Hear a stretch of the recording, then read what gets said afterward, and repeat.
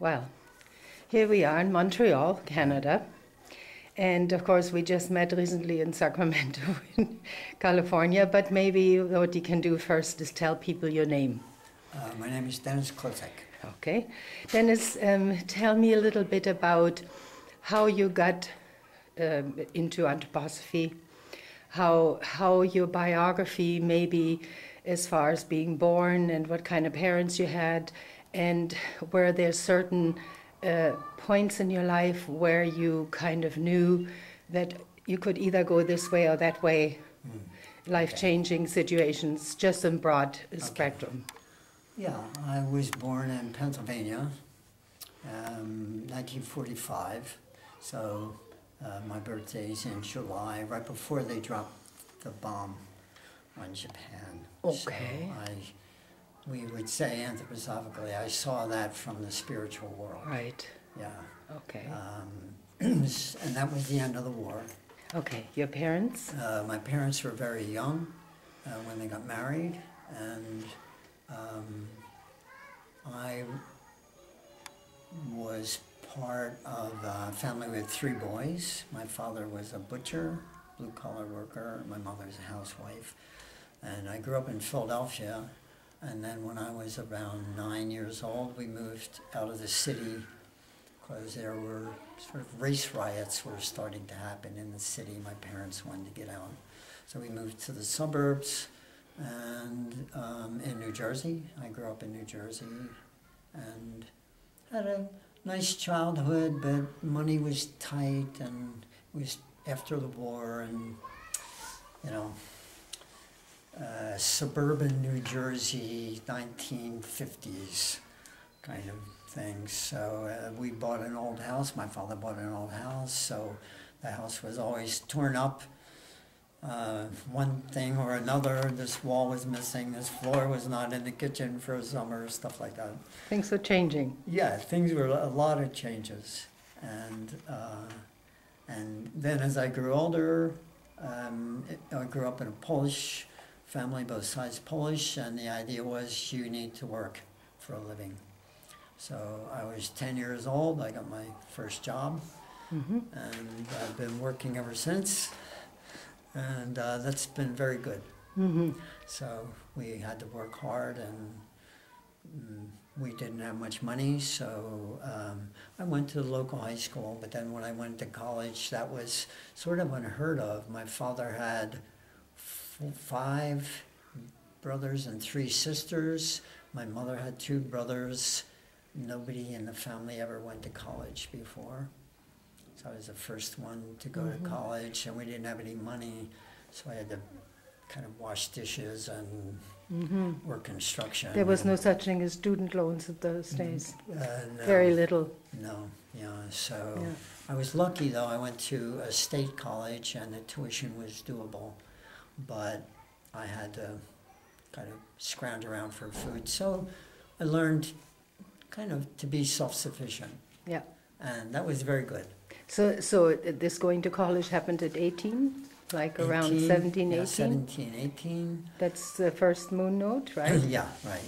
And that was great for me because I didn't like high school. It was too, it seemed senseless. But when I got to college, I was an art major, and the professors I had were very alive, and I finally encountered the world of ideas. There you go. And that just really did it for me. I remember walking out of my first class going, this is where I belong. So 4 years, and then that was Vietnam, was on the horizon. Right. And I graduated from a teacher's college. I have an undergraduate was a teaching degree in art education. But I was in a draft board in New Jersey where there were a lot of criminals. And so right out of college, I got drafted into the Army, and it was the height of the war. And my father was in the Navy in the Second World War and said, why don't you go talk to the Navy recruiter? And the short story is I ended up on a nuclear submarine in the Navy for a couple of years and got a very good education in mechanics and electrical and stuff like that, but I didn't like it at all. The social part underneath in a nucleus. Brutal, yeah. So, in other words, experiences with other soldiers and everybody they were cooped up. okay, but it was two months underwater.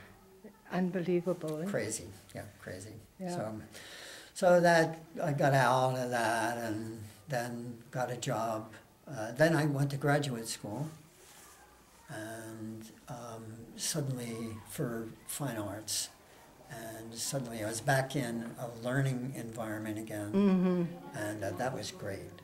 And then I got a fellowship for teaching, and then I got a job teaching in a community college right out of graduate school, and I did there for 7 years, and I met my wife in graduate school. And then we moved to California because our children needed Waldorf. Around about what age were you when that happened? I think I was about 25 or 26 when we decided to go, 27 Yeah. when we decided to go. In other words, once you were almost incarnated. Yes, yeah, almost totally incarnated. Yeah, right. And then again, it was race riots in New Jersey, in the place where we lived. And it was the same type of thing, a very deep civil unrest. So we decided to go to California, or actually Oregon, for a year. I took a leave of absence and then went back, and then we got mugged in a state park in New Jersey when I wanted to go back. And we looked at each other, and my wife said, "Why are we... This is not the place to raise This is children." not the place to raise children." So I turned around. I just had driven across the country. I turned around and drove back, put them on a plane, and went to Rudolf Steiner College. Ah, that's how you ended up there. Yeah. So you ended up at Rudolf Steiner College at 28 or something. 28, yeah, 29.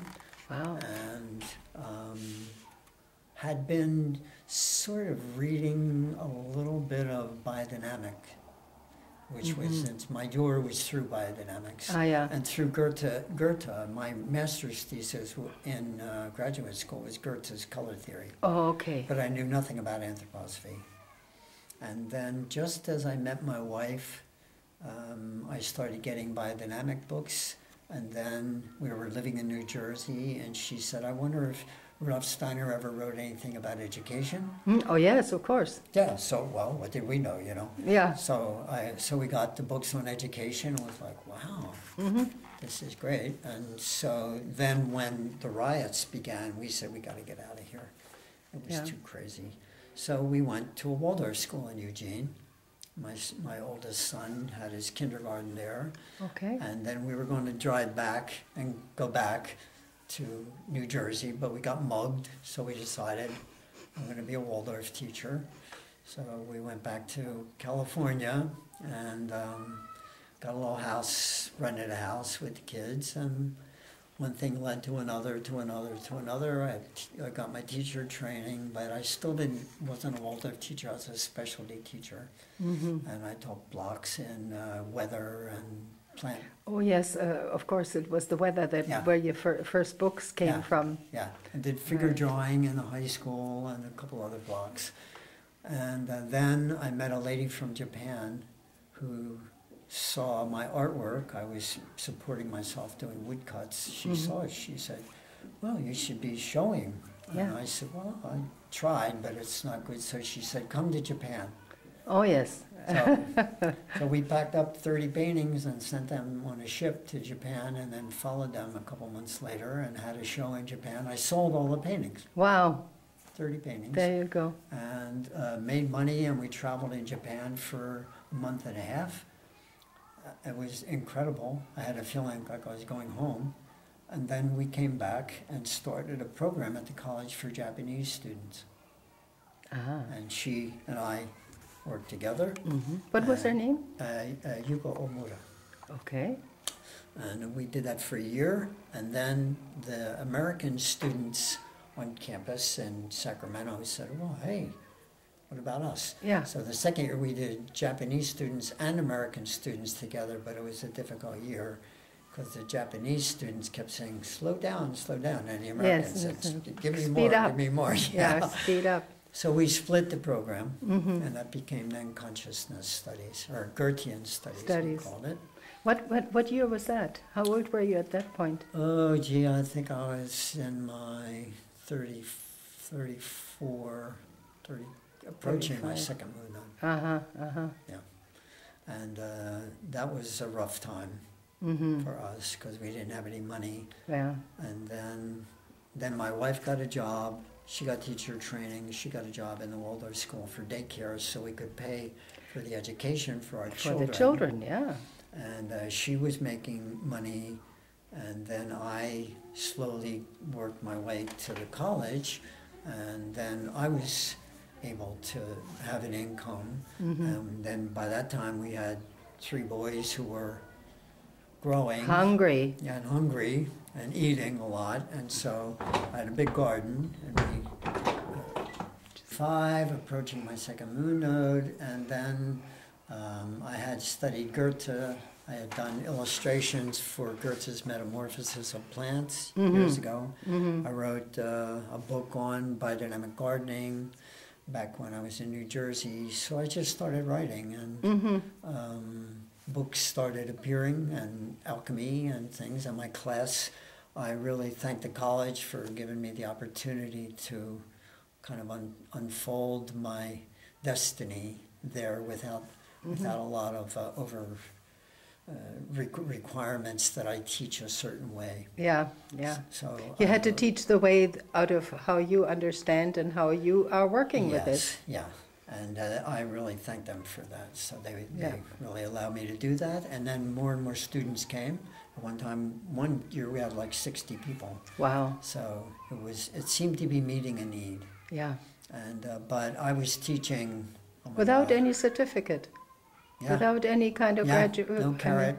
No carrot at the end of the stick. Yeah. And everybody said, "Who's going to come to this? There's no carrot." But yeah.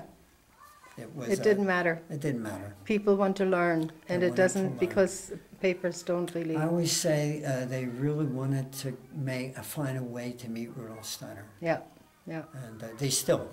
Yeah, it's still happening like that. Yeah. Yeah. Yeah. Tell me a little bit about the books. Like the first one was about weather, I understand. Actually, the first one was called The Book of Moods. It was a biodynamic book. There was a lot of poetry and woodcuts and things. It was meant to be kind of like an old almanac or something. Book, yeah, you know. Yeah. And that was published by the BD Association, and then it came Weather and Cosmos. That was about the weather, and it was just at that time I was starting my study on planetary motion and weather. I've been doing that for 30 years. Yeah. And really, that's really the backbone of all your studies. That's the backbone of my reigning in my imagination. Yeah, you're finding your destiny in such a way that it has, like you were saying, the first thing that happens in embryology is that you get the backbone. Yeah. So found that I had to have rigor. I have a good imagination, but I had to train it. So Goethe helped greatly in that. So the drawings for the Metamorphosis, then on the travels back and forth, I spent a year doing watercolor paintings of rock faces while I read Walter Kluth's The Living Earth. So I got an education in geology. Submarine training was a training in mechanics, so I had a good technical training. Some similarities with Frank Chester there, with art and with understanding machinery. Yeah. Amazing. Yeah. I'm not a real machinist, though. Frank was a real draftsman. Yeah. And my work was much more painting and drawing. But then I got dragged into geometry and projective geometry. The book was the Sears Handbook. No, it was... One of the books is, I think, the Sears Handbook. Jennifer Blatchford helped you. No, that was the other one. It was Seeking Spirit Vision. Right. She helped me. Yeah. And that's an alchemical book, so I started studying alchemy. Yeah, she studied with me and eurythmy. Oh, yeah, she's a dear. Yeah. So we both kind of slogged through that one. through the Sears Handbook, or through Seeking Spirit Vision. It's very alchemical, it's very complex. And then people read that and said, well, it's kind of complex, can you do something else? So then came the Sears Handbook. And then I gave lectures to the teachers, that's Knowledge, Teaching, and the Death of Mysterious. Then came weather book. So all that must have been all around 37, the second New Moon, I've been later? I've been writing all along. All along. I never sit down to write a book. Did something special happen at the second moon node at 37? I got very sick. Ah. Yeah, I got very sick. I've always had health struggles my whole life with allergies and things like that. In other words, you were sensitive to foods that aren't really foods. And petrochemicals and God, you know. Well, you were also in California. You have more. Do you have more pollution there than you know?